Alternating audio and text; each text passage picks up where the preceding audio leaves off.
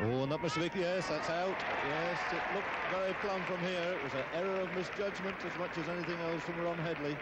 Then at 47, Fredericks out for a lively, attractive 35. LBW to a good one from Jeff Arnold that moved into him. Oh, that must be close. Yes, it is. It's out. It's the second wicket to fall.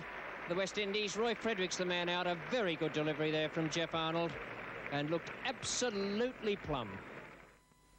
The third wicket to go, Kanhai was bowled by an absolute trimmer from Tony Greig, which pitched on middle and just flicked the outside of the off stump for 10. Oh, what a good delivery. A really fine piece of bowling there by Tony Greig. Rohan Kanhai got an absolute beauty there.